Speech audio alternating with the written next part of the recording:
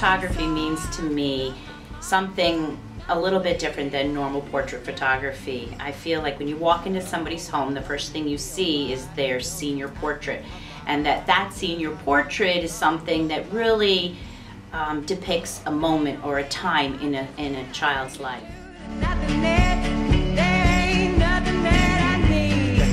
So what I think that separates us from other companies would be the fact that we are able to establish a customer relationship with our clients.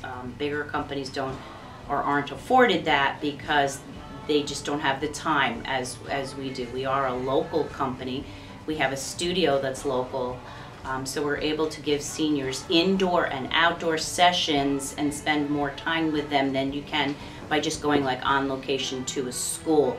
We find that our seniors are constantly coming back to us for their graduation photos from even college, and then their wedding portraits, and then from there they're even bringing in their children after they get married, and we do their wedding portraits and their children's.